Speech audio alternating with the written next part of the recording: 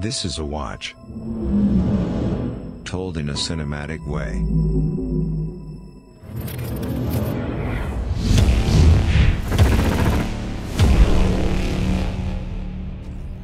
Swiss Military by Hanover. How's it going, everyone, and welcome back to another how to shoot a product video at home using an iPhone. Now, I've created a product video of a watch in the past, and that video hit over 100,000 views. A lot of you guys got inspired by it and even created one for your own. Now in this video, I'm gonna cover the gear I use, my camera settings for producing high quality video, and behind the scenes on how to create that dramatic lighting effect, and a quick editing breakdown of the video.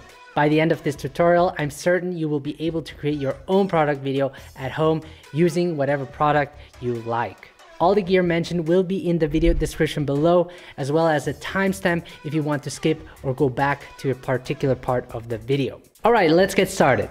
Let's talk about the gear I use to create this fake watch commercial.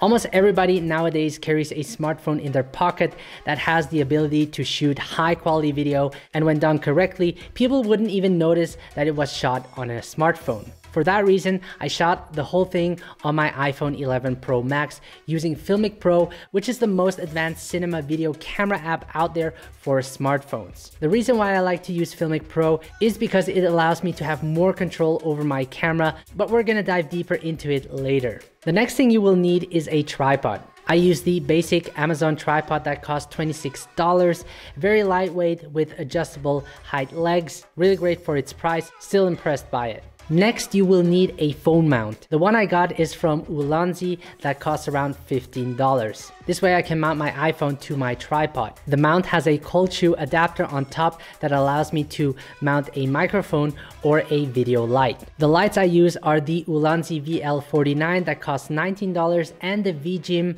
R316, which is priced at $89. Both lights were sent to me by Ulanzi to test, so thank you very much. The Ulanzi VL49 is a portable LED and RGB pocket light, which is especially great for vlogging. I might make a separate video using this pocket light for my new gimbal vlogging setup. Now, I didn't use this light that much in this video. It would have definitely worked to create those awesome light patterns. So instead, I used the VGIM R316, which is a foldable LED and RGB video light. It has a unique design to it with dual LEDs that are connected, which both can be folded. This makes it really great to carry around. What's cool is that with this dual LED system, you can choose to have either one of the panels on or both. You also get built-in light effect modes, and similar to the pocket light, the VGIM R316 has a color cycle going from 0 to 360 degree that you can use in creative ways. You can also adjust the color temperature. Both lights have built-in batteries that can be recharged. For product shots, I find good video light really valuable. I suggest you have at least one good video light for your product video. What I also used is a black backdrop from Newer that costs $75 with the stand. I placed the backdrop behind the object to create a seamless background. If necessary, you might want to steam iron the background to get rid of any wrinkles. So that's the gear I used for this video. Let me show you how I've set everything up. So for the first scene, I've hung the watch on a boom stand. You don't necessarily need one. There are certainly other ways to mount your watch so that it hangs in the air. I used a thin black thread and made sure that the watch would stay still in the air, because you don't want to shoot while your watch is moving. Also, make sure to clean your watch to remove unnecessary fingerprints. We want to make it look like it's straight out of the box. After that, I placed my tripod close to the object and centered it in the frame. Next, I darkened the room so I can work with one light. Now let me show you my camera settings for getting the best quality out of my videos. As I've mentioned before, I use Filmmaking Pro to shoot all of my videos. If you're not familiar with Filmmaking Pro, I have a bunch of tutorials that you can check out to get started. I will leave a link somewhere up here. But basically with Filmmaking Pro, you get full manual control for exposure, ISO, shutter speed, focus, and zoom. So the first thing I do when opening up Filmmaking Pro is choosing my camera. I went with the telelens because especially when filming product videos, you want to get those nice close-ups or detailed shots. If you can attach a macro lens, even better. I also like switching between wide angle lens and telelens to get more dynamic shots. For the resolution, I shoot in 4K using the Filmic Extreme codec. 4K has more detail and allows me to crop in post-production. This way I can also use keyframes to create movements. As for the frame rate, I will be shooting most of it in 25 frames per second. Since I won't be using the audio, I will set it to video only, and because my iPhone is on a tripod, I turned off image stabilization.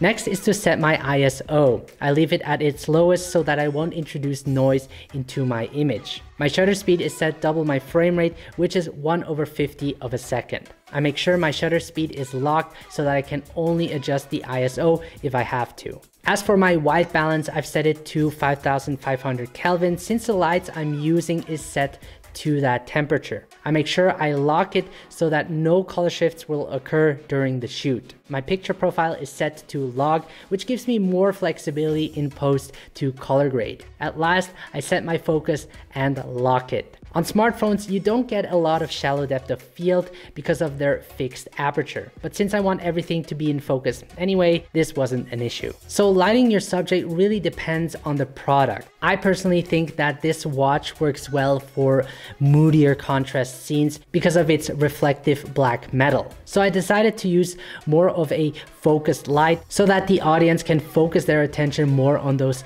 highlighted details. To create that dramatic effect, I used the foldable light.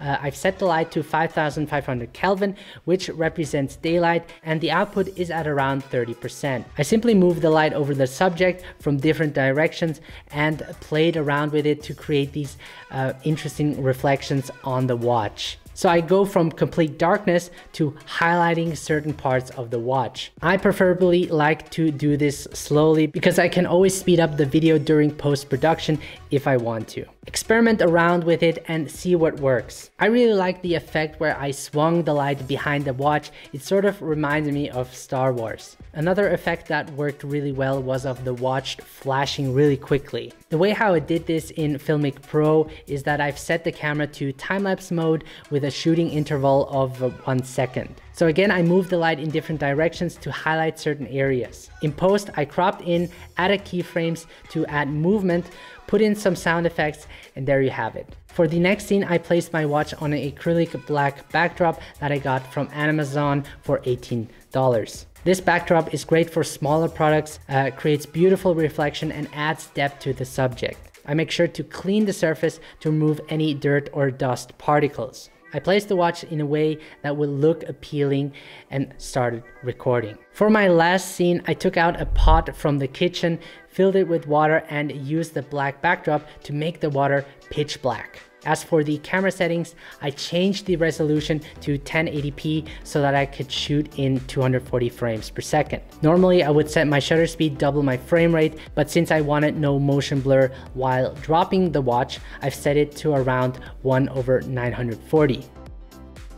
Now for this shot, I needed a lot of light. So I used the small pocket light with the foldable light at 100% output and also increased the ISO a bit, around 100. I then dropped the watch slowly, did that a couple of times until I was satisfied. Moving on to the editing part, I first imported all of the clips from iTunes into a folder on my desktop. I don't recommend airdropping the clips from your iPhone since it takes longer and you can lose quality. In my project, I took the best parts out and rearranged the clip so that it fits with the pace of the music. I personally like to edit in Final Cut Pro X. I went for a more cinematic, tense music, and because it's a commercial, I shortened the music to 20 seconds.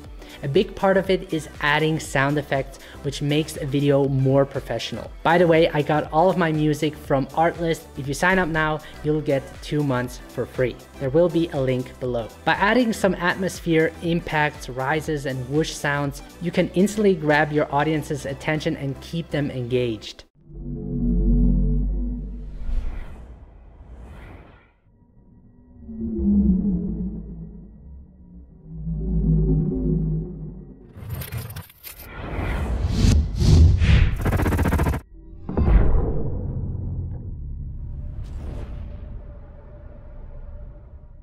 So really take the time to layer your sound effects to make your product come more alive. For the voiceover, I used a site called TTS MP3, where you easily can convert your written text into natural sounding voices. I thought this would work great and makes the commercial feel more extraordinary. On both ends of each clip, I added a fade ins and fade outs so that the transition looks more smoother. As I've mentioned previously, also in every shot, I digitally added movement using keyframes. As for the color grade, I added contrast, increased a little bit of the highlights and saturation. For the look, I created an orange and teal look to make it pop more.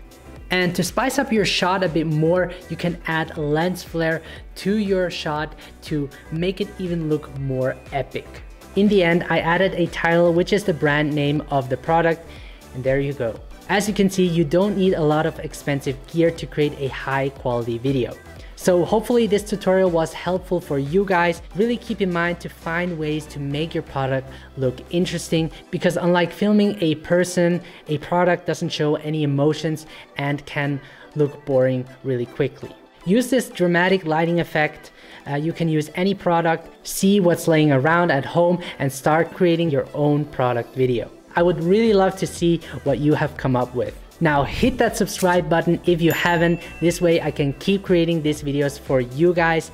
Follow me on Instagram at Benett Graezer. And if you want to learn more about mobile filmmaking, here are 2 videos that you have to watch, which you certainly won't regret. Until then, I wish you a pleasant day, take care, and I will see you in the next video.